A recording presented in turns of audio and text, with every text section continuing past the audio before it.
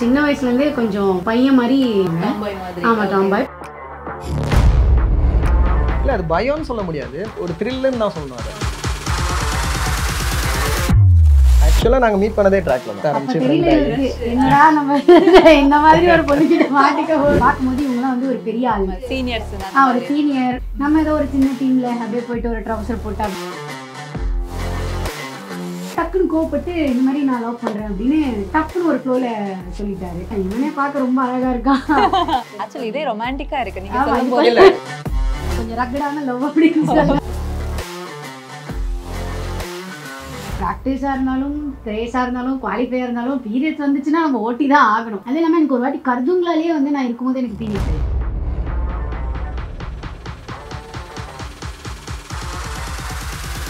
நீங்களும் ரேசர் ஆகணுமா அப்பா அம்மா மாதிரி? எந்த ரேசர் எனக்கு ரொம்ப பிடிக்கும்? எனக்கு மார்க் அப்பா அம்மா பிடிக்காது. ஒரு பெரிய கிராஷ். ஒண்ணுங்க ரேஸ்க்கு போறதே பெரிய விஷயம். பைக் வந்து ரெண்டா மடிஞ்சிட்டு எந்திரிச்சு பார்த்தா ராமச்சந்திர ஐசியூல இருக்கு.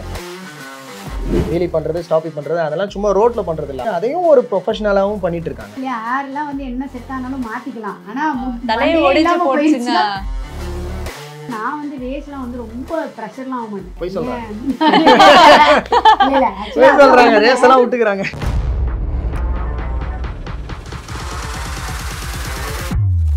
எல்லாருக்கும் வணக்கம், நான் காவ்ய சுவர்ணா.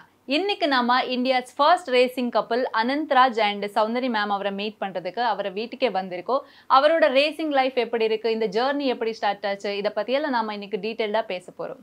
வணக்கம். வணக்கம். எப்படி இருக்கீங்க?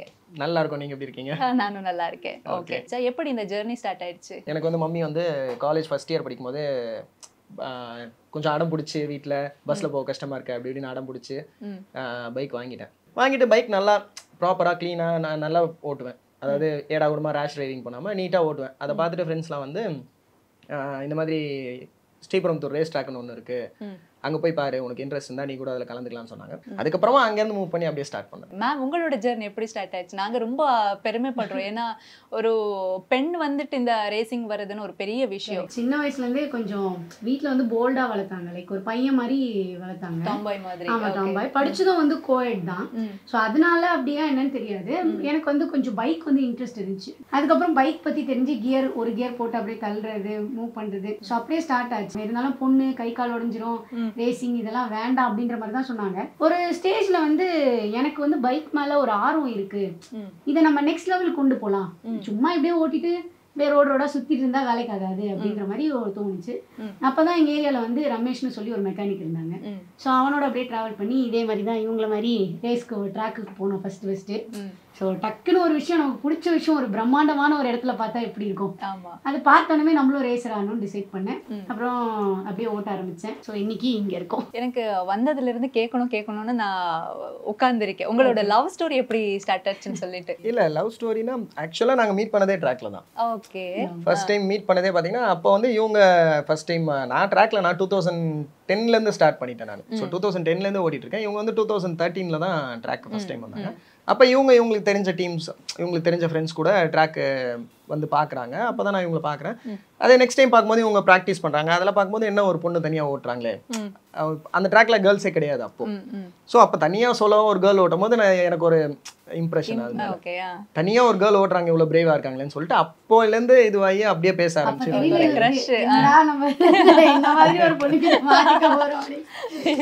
அதெல்லாம் இல்லை. ஸோ அப்போ பார்த்து அந்த க்ரஷ் தான் அப்படியே பேசி அதுக்கப்புறம் ஃப்ரெண்ட்ஸாக இருந்தோம்.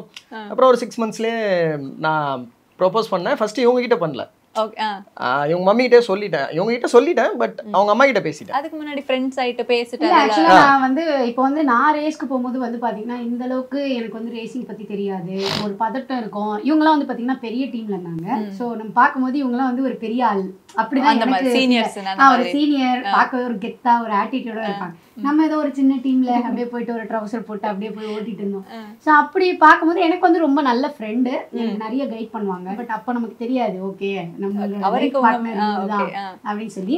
ஸோ ஒரு நாள் எதர்ச்சியா நான் வந்து சொல்லாம வந்துட்டேன் ட்ராக்ல இருந்து. லைக் ஏதோ ஒரு டென்ஷன்ல ப்ராக்டிஸ் முடிஞ்ச அப்புறமா நான் வந்து ஐ டிட்ன்ட் சே பாய் டு அதனால டக்குன்னு கோவப்பட்டு இந்த மாதிரி நான் லவ் பண்றேன் அப்படின்னு டப்புன்னு ஒரு ஃப்ளோல சொல்லிட்டாரு. ஓகே. அதுக்கப்புறம் நான் சொன்னேன், இவனே பார்க்க ரொம்ப அழகா இருக்கான், இதெல்லாம் நமக்கு வேலைக்கு ஆகாது, சரி உண்மையா நீ லவ் பண்றேன்னா எங்க வீட்டுல வந்து பேசு, அப்படி சொன்னா எல்லாரும் பயந்துருவாங்கல்ல, அப்படிதான் நான் வந்து ஒரு வார்த்தை போட்டு வைப்போம் அப்படின்னு சொல்லி போட்டா இவர் வந்து நெக்ஸ்ட் டே அம்மா கிட்ட பேசிதான். ஸோ அதுக்கப்புறம் பேசின அப்புறமா எங்களுக்கே தெரியல இவ்வளோ குயிக்காக எங்களோட மேரேஜ் நடக்கும் அப்படின்னு சொல்லலாம். அவனா வந்து ரொம்ப ரொமான்டிக்கான லவ்ஸ் ரொம்ப நாள் ஆக்சுவலி இதே ரொமான்டிக்கா இருக்கு நீங்க சொல்லும்போது. ஷார்ட் பீரியட் தான், ஆனா கொஞ்சம் ஜாலியா இருக்கும். ஸோ ஒரு டிஃப்ரெண்டான நாங்க கொஞ்சம் ரக்கடான லவ் அப்படின்னு சொல்லலாம். ஓகே. உங்க லைஃப் மாறிடுச்சுன்னு இருந்துச்சா கல்யாணம் ஆனதுக்கு அப்புறம்? முன்னாடி இருந்த மாதிரி இல்ல இல்ல அதுக்கப்புறம் மாறிச்சுன்னு சொல்லணும்னா, ஆமா அப்ப இருந்த அஃபெக்ஷனை விட இப்போ கொஞ்சம் அதிகமாயிருச்சு, அப்ப இருந்த சண்டை விட இப்போ கொஞ்சம் அதிகமாயிருச்சு. பட் அதுல வந்து பாத்தீங்கன்னா ரொம்ப இன்ட்ரெஸ்டிங்கா வந்து நம்ம டிராவல் பண்ற ஒரு விஷயம் தான் சேலஞ்சஸ். முக்கியமா சொல்லணும்னா சேலஞ்சஸ். ஏன்னா எல்லாருமே சொல்றதுன்னா இப்ப எல்லாருமே ஓடுறது வந்து இந்த வாழ்க்கையில வேகமா பணம் சம்பாதிக்கணும், லைஃப்ல நல்லா செட்டில் ஆகணும், வீடு வாங்கணும், கல்யாணம் பண்ணிக்கணும், குழந்தை பெற்றுக்கணும் அப்படின்னு. ஸோ எங்களுக்கு அதெல்லாமும் இருக்கு, இப்போ பண்ணிட்டோம் கஷ்டப்பட்டு. பட் ஸ்டில் இதை தாண்டி எங்களுக்கு பிடிச்ச வேலையில நாங்க இன்னமும் இருக்கிறோம், இன்னமும் ரேஸ் ஓடுறோம். லைக் எனக்கு கல்யாணம் ஆனப்புறம் தான் நான் ஃபர்ஸ்ட் ரேஸ்லேயே வந்து ஒரு சாம்பியன்ஷிப் முடிக்கிறேன் அப்படின்னா நம்புவீங்களா? அதுக்கு முன்னாடி கூட பசங்க கூட ஓட்டிட்டு இருந்தேன். பசங்க கூட ஓட்டும் போது 14வது 15வது அந்த மாதிரி தான் முடிப்போம். பட் கல்யாணம் ஆனப்புறம் தான் எனக்கு ஒரு கேர்ள்ஸ் கேட்டகரின்னு வருது, ஒரு குழந்தை பெற்றுக்கிறேன். அப்புறம் உங்களுக்கே தெரியும் ஆஃப்டர் ப்ரெக்னன்சி எவ்வளோ சேலஞ்சஸ் இருக்கும். நான் அதை டேக்கிள் பண்ணி அதுலேருந்து நான் வந்து வெளியில் வந்து அதுக்கு அவ்வளோ ஹெல்ப் பண்ணி 3 மாதத்தில் என்னோடய வெயிட் எல்லாம் குறைச்சி 4 months நான் வந்து இன்னும் ஒரு கேட்டகரியில் ஒரு 1 weekல ஓட்டி ஒரு சாம்பியன்ஷிப் 3rd முடிக்கிறேன். எனக்கு ரொம்ப இன்ட்ரெஸ்டிங்காக இருந்தது. இப்படிலாம் கூட பண்ணலாமா? அப்போ எல்லாமே மித்து தான். அதுக்கப்புறம் இவன் குழந்தையா இருக்கும்போது தான் நான் வந்து இந்தியா ஃபுல்லாக ரைட் போனேன். லைக் அப்போ வந்து இந்த உமன் செக்ஷுவல் ஹராஸ்மெண்ட் வந்து ரொம்ப அதிகமாக இருந்தது. ஸோ என் ஹஸ்பண்ட்டை சொல்லும் போது, ஏன் மம்மோ இந்த மாதிரி பொம்பளை பிள்ளைங்களுக்கு மட்டும் இப்படிலாம் நடக்குது, ஒருவேளை நமக்கு பொம்பளை பிள்ளை இல்லைன்றதுனால நம்ம இதை பற்றி கேர் பண்ணிக்க வேண்டாமா அப்படின்னு யோசிக்கும் போது, சரி நம்ம என்ன பண்ணணும்னு நீ நினைக்கிற அப்படின்னு கேட்டாங்க. அப்போ தான் நான் சொன்னேன், இந்த விஷயத்த வந்து பேசணும். இந்த மாதிரி உட்காந்து நம்ம இந்த விஷயத்த பேசுறதே கிடையாது. ஒரு செக்ஷுவல் ஹராஸ்மெண்ட் அப்படின்னாலே வெளியில் ஒரு குழந்தை ஃபேஸ் பண்ணுது அப்படின்னா வீட்டில் வந்து சொல்லும் போது ஃபர்ஸ்ட் இதெல்லாம் பற்றி பேசாது, இதெல்லாம் தப்பு அப்படின்ற மாதிரி தான் நம்ம சொல்லணும். அதை யார் பண்ணா, ஏன் இப்படி ஆச்சுன்னு சொல்லி நம்ம யாருமே அதை பற்றி கேட்கறது கிடையாது. அப்போ நான் சொன்னேன், இந்த மாதிரி எனக்கு பிடிச்ச இந்த பைக்கிங்லேயே இந்த மெசேஜை ஏன் கொண்டு போகக்கூடாது, ஒரு 10 பேருக்கு அது புரிஞ்சா கூட அவங்க குழந்தைங்களுக்கு அது ஹெல்ப்ஃபுல்லாக இருக்கும் அப்படின்னும் போது தான் சும்மா நார்மலாக தான் ஸ்டார்ட் பண்ணேன். எங்கள் லைஃப்பில் நாங்கள் எல்லாமே இப்படி பேசிட்டே இருக்கும்போது ஸ்டார்ட் பண்ற விஷயம் தான் ஆக்சுவலா வந்து ஒரு ஸ்பார்க்ல எங்களுக்கு இந்த லெவலுக்கு வரைக்கும் வந்திருக்கு. இப்போ கேர்ள்ஸ்ன்னு சொல்லும்போது உடம்பு பார்க்கறது ரொம்ப தேவையான ஒரு விஷயம். இப்போ உங்களுக்கு இப்போ பீரியட்ஸ் வரும்போது நீங்க எப்படி மேனேஜ் பண்ணுவீங்க? நீங்க அப்போ சொன்ன மாதிரி ஒரு 1 piece சூட் போட்டுட்டு போவீங்கன்னு சொன்னீங்க. ஸோ அந்த மாதிரி எல்லாம் சுச்சுவேஷன்ல எப்படி அது ப்ராக்டிஸா இருந்தாலும் ரேஸா இருந்தாலும் குவாலிஃபையா இருந்தாலும் பீரியட்ஸ் வந்துச்சுன்னா நம்ம ஓட்டி தான் ஆகணும். அதை வந்து நம்ம ஒரு ரீசனா சொல்லி வந்து நம்ம எந்த இடத்துலையுமே, ஏன்னா எல்லா உமனும் ஃபேஸ் பண்ணக்கூடிய ஒரு காமன் விஷயம் தான் அது. அப்படின்னும் போது அந்த இடத்துல நான் என்ன பண்ணுவேன்னா, என்னை வந்து ரொம்ப ஹைட்ரேட்டடாக வச்சுப்பேன். லைக் அது வரதான் செய்யும். நான் அப்போ வந்து வாஷ்ரூம் போய் தான் ஆகணும் 2 வாட்டி 3 வாட்டி. ஸோ அது எல்லாமே நான் வந்து இப்போ இருக்க நான் சொன்ன மாதிரி ஃபெசிலிட்டிலாம் கொஞ்சம் அதிகமாக இருக்கிறதுனால, எங்கள் பிட்குள்ளேயே வாஷ்ரூம் இருக்கிறதுனால எங்களுக்கு ரொம்ப கன்வீனியன்ட். ஆனால் ரைட் அப்போ இது வந்து ரொம்ப ரொம்ப டஃப். ஏன்னா நமக்கு வாஷ்ரூம் போகணும் போது அங்கே வாஷ்ரூம் இருக்காது. திடீர்னு அப்போ தான் போய் ஒரு பெட்ரோல் பம்ப் தேடணும், இல்லைன்னா யாருக்கிட்டையாச்சும் போய் கெஞ்சணும் கேட்கணும். அதுவும் நம்ம வாஷ்ரூம் யூஸ் பண்ணுறோன்னா, இப்போ டக்குன்னு ஒரு வாஷ்ரூம் கேர்ள்ஸ் யூஸ் பண்ணுறோன்னா யாருமே அக்செப்ட் பண்ணிக்க மாட்டாங்க வீடு அப்படின்னா. அது இல்லாமல் எனக்கு ஒரு வாட்டி கருதுங்களாலேயே வந்து நான் இருக்கும்போது எனக்கு பீரியட்ஸ் ஆயிடுச்சு. அங்கே பாத்ரூமும் கிடையாது, எங்கே சுற்றினாலும் மழை ஸ்னோ தண்ணியே இல்லை. அந்த சுச்சுவேஷன் வந்து பார்த்தீங்கன்னா நல்ல வேலை நான் வந்து நிறைய கையில் வந்து பார்த்தீங்கன்னா ஒரு இந்த டெக்கத்லானில் வந்து இந்த கேம்பிங்காக குட்டி குட்டி வெசல்ஸ்லாம் வைப்பாங்க. அதில் வந்து இந்த பிளாஸ்டிக்ஸில் வந்து நிறைய ஐட்டம்ஸ் இருக்கும். ஸோ நல்ல வேலை டெக்கத்லான் பர்ச்சேஸ் போகும்போது அதை வாங்கி வச்சுருந்தேன். ஸோ அதில் என்ன பண்ணுவேன்னா, அந்த ஐஸ் பனி இருக்கும் இல்லையா, அந்த பனி வந்து கொஞ்ச நேரம் போட்டு வச்சிருவேன். கொஞ்ச நேரம் வச்சுட்டு கொஞ்சம் பைக் எங்கேயா நிறுத்திட்டு அதுக்கப்புறம் நான் வாஷ்ரூம் இருக்காது, அந்த மலை அந்த மாதிரி இருக்குல்ல பின்னாடி யூஸ் பண்ணிட்டு அந்த தண்ணியை வந்து நான் யூஸ் பண்ணணும். ஸோ இந்த மாதிரி சுச்சுவேஷன்ஸ்லாம் இருக்கும், இல்லாமல் இருக்காது. ஏன்னா நம்ம எல்லாத்தையுமே வந்து ஒரு டேப்லெட்ஸ் போட்டுட்டு தள்ளி வச்சுட்டு இருக்க முடியாது. இது வரைக்கும் நான் ஒரு வாட்டி கூட என்னோட ரைடாக இருக்கட்டும் என்னோட ரேஸாக இருக்கட்டும் நான் டாக்டர்கிட்ட போய் என்னோட பீரியட்ஸ் வந்து நான் மாற்றினதே கிடையாது. ஸோ அதை வந்து நான் ரொம்ப பெருமையாக சொல்லிப்பேன். பிகாஸ் அது இட்ஸ் அ நார்மல் திங். எல்லாருக்குமே வரக்கூடிய ஒரு விஷயம். அதுக்கான ப்ரிகாஷனரி ஸ்டெப்ஸ் என்ன, அதுக்கு நம்மளோட பாடி, இப்போ என்னோட பாடிக்கு அந்த டைம்ல என்னென்ன தேவைன்னு எனக்கு தெரியும். அந்த ஃபுட்ஸ் எடுத்துக்கிறது அது எல்லாமே நான் எடுத்துக்கிட்டு இப்படிதான் என்னோட ரைட் அண்ட் ரேஸை வந்து நான் இப்போ வரைக்கும் மேனேஜ் பண்ணிட்டு வரேன். இப்போ எவ்வளோ சேஃப்டியா இருந்தாலும் எவ்வளோ ப்ரிகாஷன்ஸ் எடுத்தாலும் அது ஸ்டார்ட் பண்ணும்போது ஒரு பயம் வரும் இல்லையா, அது எப்படி நீங்க மேனேஜ் பண்ணுவீங்க? வருதா அது? இல்ல அது பயம்னு சொல்ல முடியாது, அது என்ன சொல்றது, ஒரு நர்வஸ், ஒரு த்ரில்லுன்னு தான் சொல்லணும். அது என்னன்னா அந்த ஸ்டார்ட் கிரிட்ல போய் நின்று அந்த 5 minutes போர்டு வந்து அதுலேருந்து அந்த ஸ்டார்ட் லைட்ஸ் வந்து ஆஃப் ஆகுற வரைக்கும், அந்த ஸ்டார்ட் எடுக்கிற வரைக்கும் அது மைண்டில் இருக்கும். பட் அது ஸ்டார்ட் பண்ணதுக்கப்புறம் பார்த்தீங்கன்னா மைண்ட் எல்லாமே டோட்டலாக டிஃப்ரெண்ட் ஆகிடும், காம் ஆகிடும். அதுக்கப்புறம் பார்த்தீங்கன்னா நம்ம அடுத்து என்ன பண்ண போகிறோம், எங்கே நம்ம ஃபினிஷ் பண்ண போகிறோம், ரேஸை வின் பண்ணணும், அதுக்கு என்ன பண்ணணும், ஸோ மைண்ட் வந்து அந்த இதில் போயிடும் டோட்டலாகவே. ஸோ அதுக்கப்புறம் வந்து பயம், கீழே விழுவோமா, அதெல்லாம் எதுவுமே யோசிக்க தோணாது. ரேஸை வின் பண்ணுறதுக்கு என்னென்ன பண்ணணும்னு யோசிச்சு அதை பண்ண ஆரம்பிச்சோம் தானே. நார்மலாக ட்ரைவ் பண்ணும்போது எப்படி இருக்கும்னு மைண்ட் எங்கெங்கேயோ ஓடிட்டு இருக்கும். ஏன்னா வீட்டுக்கு பால் எடுத்துட்டு வந்திருக்கு சொல்லியிருக்காங்க அம்மா, அது பண்ணணும் இது பண்ணணும்னு நிறைய விஷயம் மைண்ட்ல ஓடிட்டே இருக்கும்.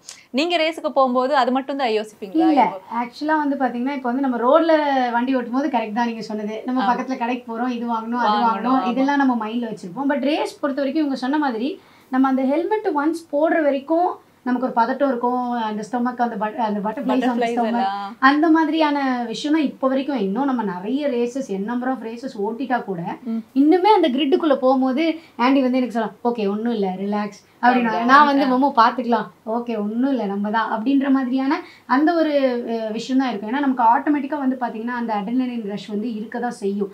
ஸோ அதுக்காக நம்ம முன்னாடியே ப்ரிப்பேர் பண்ணுறது தான் இந்த physical fitness and mental fitness. So அந்த மென்டல் ஃபிட்னஸ் அப்போ இருக்க அந்த ஸ்டேஜ்க்கு நம்ம மாற்றிக்கிறதுனால நம்ம வந்துட்டு அம்மா என்ன சொன்னாங்க, அதெல்லாம் வந்து கண்டிப்பாக இருக்காது. The moment we put the helmet on, அப்படி போட்ட உடனே அது ஆண்டி என் கூட ரேஸ் ஓட்டினாலும் நான் வந்து ஆண்டி இஸ் அ காம்படிட்டர், எனக்கு ஆண்டியை வந்து வின் பண்ணணும், அது யாரா வேணாலும். இந்த moment I where my helmet first வந்து வின் தான், அதுக்கப்புறம் தான் நம்ம செகண்டா தேர்டா ஃபோர்த்தா அது எல்லாமே வருமே தவிர அந்த ரேஸுக்கு போகும்போது அந்த ஹெல்மெட்டை போட்ட அப்புறமா அது ஃபேமிலியா இருந்தாலும் சரி, என் பையனா இருந்தாலும் சரி, என் ஹஸ்பண்டா இருந்தாலும் சரி, அந்த நர்வஸை தாண்டி அதை ஓவர்டேக் பண்ணி அந்த ரேஸை வந்து அந்த கொடுத்துருக்க அந்த 8 laps நம்ம வந்து என்ன பண்ண போறோம் அப்படின்றது மட்டும்தான் எங்க மைண்ட்ல இருக்கு. இப்போ எனக்கு क्वेश्चंस என்னன்னா, இந்த விமென்ஸ் எல்லாம் வெளியில வர்றது கிடையாது, அது மோட்டார் ஸ்போர்ட்ஸ் அதுன்னு சொல்லும்போது யாரும் யோசிக்க கூட கிடையாது.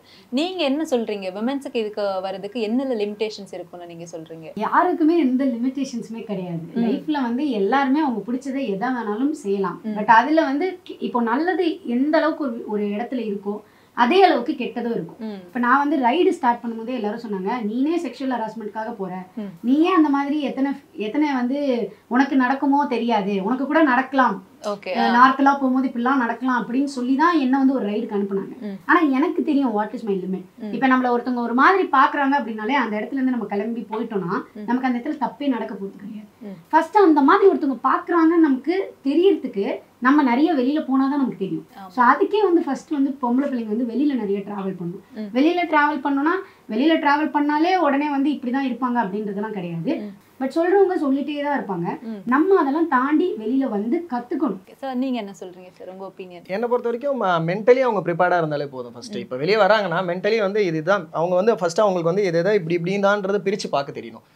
இப்போ வந்து அவங்க ஒரு மோட்டார் ஸ்போர்ட்ஸ் ஃபீல்டுக்குள்ளே வரும்போது இந்த ஃபீல்டுனா என்னன்றதை ஃபர்ஸ்ட் அவங்க தெரிஞ்சுக்கணும். ஃபர்ஸ்ட் அதுக்கு அவங்க சும்மா இது பண்ணணும், நான் ப்ராக்டிக்கலாக தான் தெரிஞ்சுக்கணும்ல. இப்போ நார்மலாக கூகுள் பண்ணி இது என்னென்ன இருக்குது, ஏது இருக்குது, இந்த மாதிரி இன்டர்வியூஸ் இவ்வளோ இப்போ வந்து எல்லாமே அட்வான்ஸ்ட் ஆயிடுச்சு. சோஷியல் மீடியா இருக்குது, யூடியூப் இருக்குது. ஸோ அதுலேயே நீங்கள் பார்த்து எல்லாத்தையும் தெரிஞ்சுக்கலாம். ஸோ அதெல்லாம் பார்த்து தெரிஞ்சுக்கிட்டு நீங்கள் வரும்போது உங்களுக்கே ஒரு கான்ஷியஸ் இருக்கும், இதை இப்படி தான் பண்ணணும், இது தேவையில்லாம இவங்க கிட்ட போகக்கூடாது, இந்த விஷயமா இது இப்படி இவங்க மூலியமாக தான் போகணும், இதை அவங்க இன்னொருத்தவங்களை எடுத்துகிட்டு வந்து இதில் இன்வால்வ் பண்ணக்கூடாது அப்படின்ற அளவுக்கு உங்களுக்கு பிரித்து பார்க்க தெரிஞ்சாலே போதும். அதுவே அந்த பொண்ணுங்களுக்கு உண்டான பயங்கரமான சேஃப்டி ஆகும். சூப்பர். உங்கள் பையன் கூட ரேசிங்கில் இன்ட்ரெஸ்டடாக இருக்கான்னு நாங்கள் கேள்விப்பட்டோம், என்ன பண்ணிட்டு இருக்காங்க?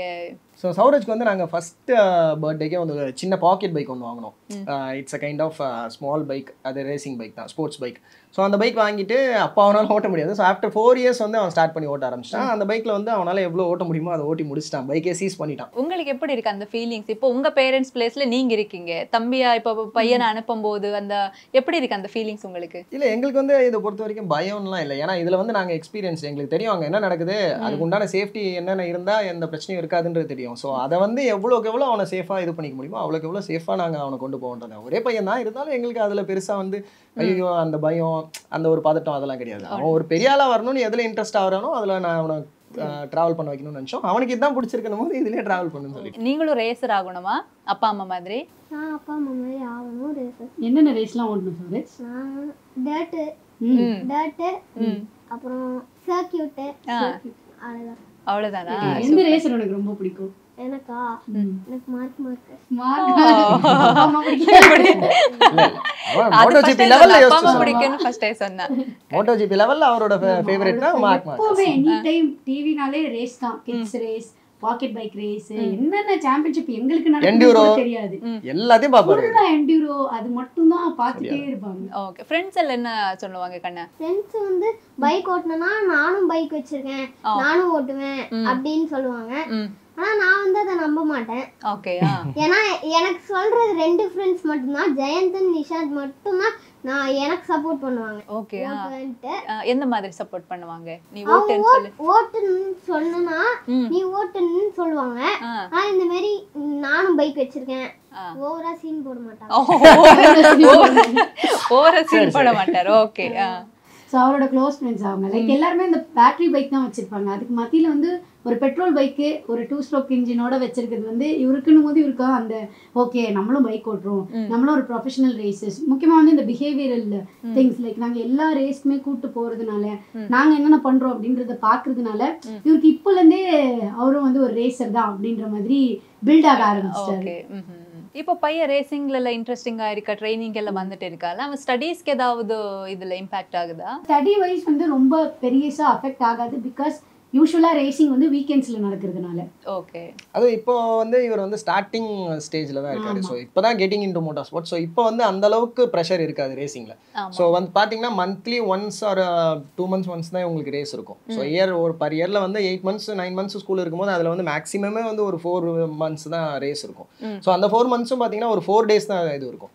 ஸோ அந்த 4 daysன்னும் போது 2 நாள் ஆல்ரெடி லீவ்ல போயிடும். ஸோ எக்ஸ்ட்ரா 2 நாள் தான் லீவ் எடுக்கிற மாதிரி இருக்கும். அதுக்கு அவங்க ஸ்கூல்ல நல்லா சப்போர்ட் பண்ணுவாங்க. ஏன்னா நாங்கள் 2 பேருமே இன்டூ ரேசிங்ன்றதுனால அவங்களுக்கு தெரியும். ஸோ அவங்க வந்து அதை மேனேஜ் பண்ணிக்கிற மாதிரி தான். பட் ஃபியூச்சர்ல இன்னும் 5th ஸ்டாண்டர்ட் அதெல்லாம் தாண்டி போய் அவருக்கு அந்த ஏஜ் வரும்போது எல்லா ரேஸ்லையும் பார்ட்டிசிபேட் பண்ணலான்ற அந்த ஏஜ் லிமிட் வரும்போது கொஞ்சம் டஃபாக தான் இருக்கும். அதுக்கேற்ற மாதிரி மேனேஜ் பண்ணுவோம். இப்போ நீங்க ரேசிங்ல ஃபேஸ் பண்ணிருக்கிற டிஃபிகல்ட்டான சிச்சுவேஷன் என்னது? ஃபன்னியானது இருக்கோ, இப்போ ஸ்ட்ரகிள் பண்ணது இருக்கோ, அந்த மாதிரி ஏதாவது இருக்கா? ஸ்ட்ரகிள் பார்த்தீங்கன்னா 2013ல வந்து அப்போ நான் சொன்னேன் இல்லையா பசங்க கூட தான் பைக் ஓட்டணும் அப்படின்னு சொல்லி.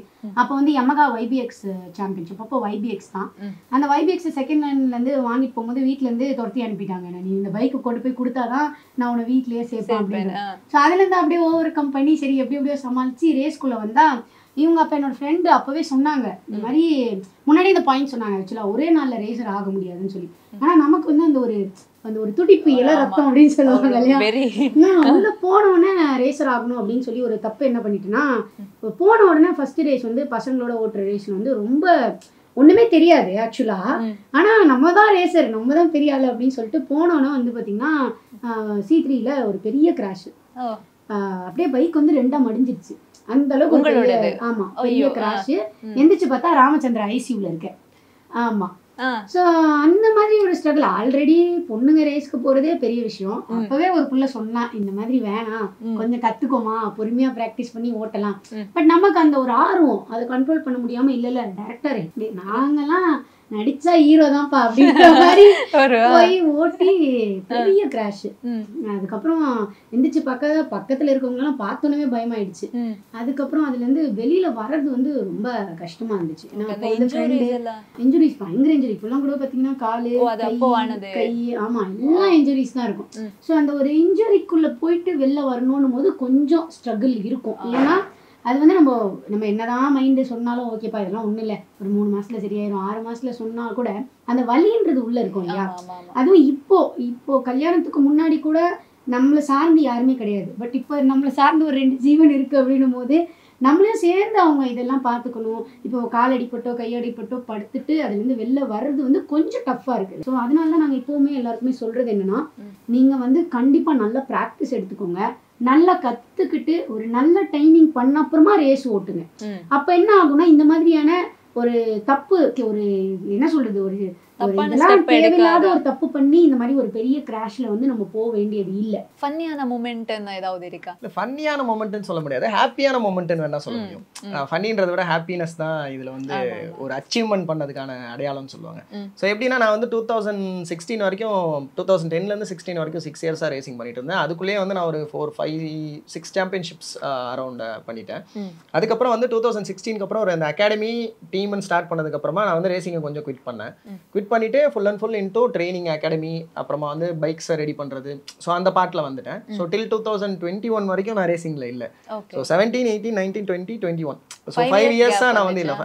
அந்த 4 இயர்ஸ் 4.5 இயர்ஸ் கேப் ஆயிடுச்சு. 21ல தான் நான் திரும்ப வந்து ரேசிங்குள்ளே வந்தேன். லாஸ்ட் இயர் 2022ல தான் அப்பாச்சி RR 310 சொல்லிட்டு டிவிஎஸ் பெட்ரோனாஸ் டிவிஎஸ் ரேசிங்கோட சாம்பியன்ஷிப் அதில் பார்ட்டிசிபேட் பண்ணி கரண்ட்டில் இருக்க ரைடர்ஸ், அதாவது இப்போ இந்த 5 வருஷமா நான் இல்லாதப்போ உருவான ரைடர்ஸ் புதுசாக வந்து ஸ்டார்ட் பண்ணவங்க அவங்க கூட ஈக்குவலாக கம்ப்ளீட் பண்ணி சாம்பியன்ஷிப் செகண்ட் முடிச்சேன். ஸோ அதுதான் வந்து எனக்கு ரொம்ப ஹாப்பியான மூமெண்ட். அதை முடிக்கிறதுக்கு முன்னாடியே நான் 2016ல நான் ஸ்டாப் பண்ணும் போதும் நான் அந்த வருஷம் சாம்பியன் சுசுகி ஜிக்ஸர் கப்பில் சென்னையில் நடந்த 6 ரேஸில் 6 ஃபர்ஸ்ட் அடிச்சு வின் பண்ணேன் சாம்பியன்ஷிப்.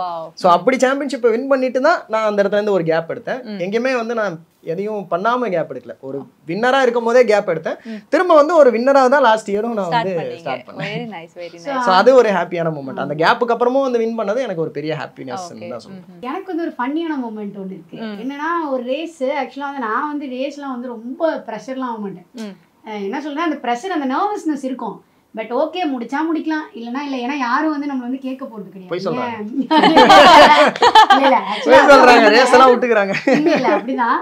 ஸோ என்னன்னா ஒரு ரேஸ் வந்து நான் கேஷுவலா ஓட்டிட்டு இருக்கிறேன். இவங்க வந்து என்ன சொல்லிட்டாங்கன்னா, என்ன நீ இப்படி ஓட்டிட்டு இருக்கிற, நீ வந்து செத்தாலும் பரவாயில்ல, கை கால் உடஞ்சாலும் பரவாயில்ல, இந்த ரேஸ் வந்து நீ தான் முடிக்கணும். நான் வந்து உனக்கு கை கால் உடஞ்சாலும் நான் உட்கார வச்சு உனக்கு சப்போர்ட் பண்ணுவேன். ஏன் நீ வந்து மோட்டிவேஷன்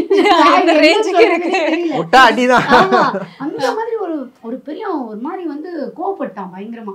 எனக்கு என்னடா இது ஒரு ரேஸ் தானே, இதுல நம்ம முடிச்சா என்ன முடிக்கல, நான் அப்படிதான் எனக்கு ஃபீல் ஆகுது. ஆனா நமக்கு வந்து யாராவது இந்த மாதிரிலாம் பேசினா உண்மையா பொண்ணுங்களுக்கு எல்லாம் செம்ம கோவம் வரும். செத்தாலும் பரவாயில்ல இந்த ரேஸ் ஃபர்ஸ்ட் முடிக்கலாம்னு சொல்லி ரொம்ப ஓட்டி ஃபர்ஸ்ட் முடிச்சிட்டேன் அந்த ரேஸ். ஸோ வெளில வரும்போது தான் எனக்கே தெரிஞ்சிச்சு, ஓ நம்மளால இந்த ரேஸ் ஃபர்ஸ்ட் முடிக்க முடியும் தான் போல. பட் நம்ம தான் ரொம்ப அதை வந்து கொஞ்சம் லைட்டா எடுத்துக்க மாட்டோம். மேபி இந்த மாதிரி திட்டினாதான் நம்ம வந்து சில விஷயங்கள்லாம் சரியா கேட்போமோ அப்படின்னு தோணுச்சு. ஸோ அது வந்து எனக்கு ஒரு ஃபன்னியான பாட்டு, இன்னமும் நான் மறக்க மாட்டேன். இப்போ ஒரு ஷாப்புக்கு போகணும், வெளியில போகணும்னு சொல்லும் போது எப்படி அந்த ரேஸ் மாதிரியே ஓட்டிட்டு போவீங்களா இல்ல நார்மலா? இல்ல ஏதோ ஒரு தேவை இருக்கு, ஒரு இடத்துக்கு போறதுக்கு தேவை இருக்கு அப்படின்னா கொஞ்சம் சீக்கிரமா கிளம்பி போகணும்னு ட்ரை பண்ணுவேன். அப்படி இல்லையா லேட் ஆயிடுச்சா பரவாயில்ல, போய் திட்டு வாங்கினாலும் பரவாயில்ல, லேட்டா போய்க்கலாம், ஒன்றும் இல்லை, அதுக்காக அவசரப்பட்டு போய் எதுவும் பிரச்சனை ஆகக்கூடாதுன்னு சொல்லிட்டு ஸ்லோ. ரோட்ல வந்து 2 பேருமே ஒரு நார்மல் டெய்லி கம்யூட்டர்ஸ் எப்படி போவாங்களோ அப்படிதான். No ரேஷ் driving, V rays only on track அப்படின்றது வந்து நாங்க ரொம்ப தெளிவா இருக்கும். வயசானவங்க, லேடிஸ், எவ்வளோ குழந்தைங்க எவ்வளோ இருக்காங்க, நம்மளால அவங்க கஷ்டப்படக்கூடாது. அதனால நம்ம பொறுமையா ஓட்டிடும். ஒருவேளை அவங்க ஏதாவது ஓட்டி நம்ம மேல வந்து இச்சா கூட ஐயோ சாரிங்க என்ன பரவாயில்லங்க, ஒன்றும் பிரச்சனை இல்லைங்க, அவ்வளவுதான். கஷ்டம் தெரியும் ரோட்ல எத்தனை பேர் ஓட்டுறாங்க. இப்போ ட்ராக்ன்றது டோட்டல் வேற சினாரியோ. ரோடுன்ற போது அது எல்லாருமே பாதிக்கும். அந்த இடத்துல நம்ம யாருக்கும் எதுவுமே ப்ரூவ் பண்ணணுன்றது ஒரு அவசியமே கிடையாது. இப்போ பசங்க எல்லாம் ஹெல்மெட் போடாம ஓட்டுறாங்க வண்டி எல்லாம், எப்படி வேணும் அப்படி வீலிங் பண்றது, அதெல்லாம் அதை பத்தி நீங்க என்ன சொல்ல விரும்புறீங்க சார்? பசங்க வந்து இப்போ வீலிங் பண்றது அதெல்லாம் தான் வந்து கெத்து காட்டுறது அப்படி அதெல்லாம் நினைச்சிட்டு இருக்காங்க. அதெல்லாம் ஆக்சுவலா வந்து ப்ரொஃபஷனல் கிடையாது. ஸ்டண்ட் வேற, ரேசிங் வேற. ஸ்டண்ட்ன்றது இந்த வீலிங் பண்றது, அதையும் ப்ரொஃபஷனலா பண்ற டீம்ஸ் நிறைய பேர் இருக்காங்க. வீலி பண்றது, ஸ்டாப்பி பண்றது, அதெல்லாம் சும்மா ரோட்ல பண்றது இல்லை. அவங்க அதுக்குன்னு தனியா ஒரு யாருமே இல்லாத ஒரு க்ளோஸ்டு ஏரியால ஒரு சின்ன ஒரு ஸ்ட்ரிப் மாதிரி ரெடி பண்ணி அவங்க அந்த இடத்துல பர்சனலா ட்ரைனிங் கொடுத்து அதையும் ஒரு ப்ரொஃபஷனலாவும் பண்ணிட்டு இருக்காங்க. அண்ட் ரேசிங்கும் ஒரு டிஃப்ரெண்ட். ஸோ இது ரெண்டுமே வேற வேற. இந்த ரோட்ல சும்மா இப்படி பண்ணிட்டு சுத்துறது அதெல்லாம் வந்து ரொம்ப தப்பு. ஹெல்மெட் போடாம பசங்க ஓட்டுறது வந்து கண்டிப்பா வந்து ரொம்ப ரொம்ப தப்பு.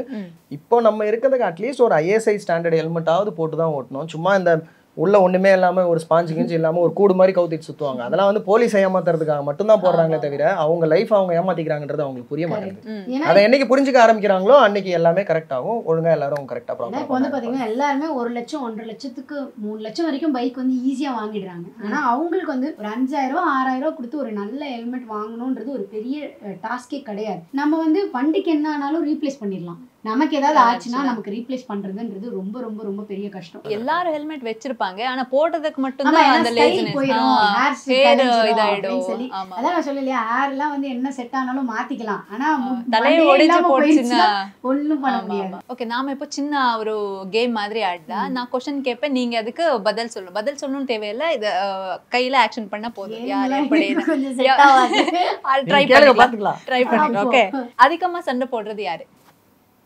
அதிகமா கேர் பண்றது யாரு அதிகமா கோவப்படுறது யாரு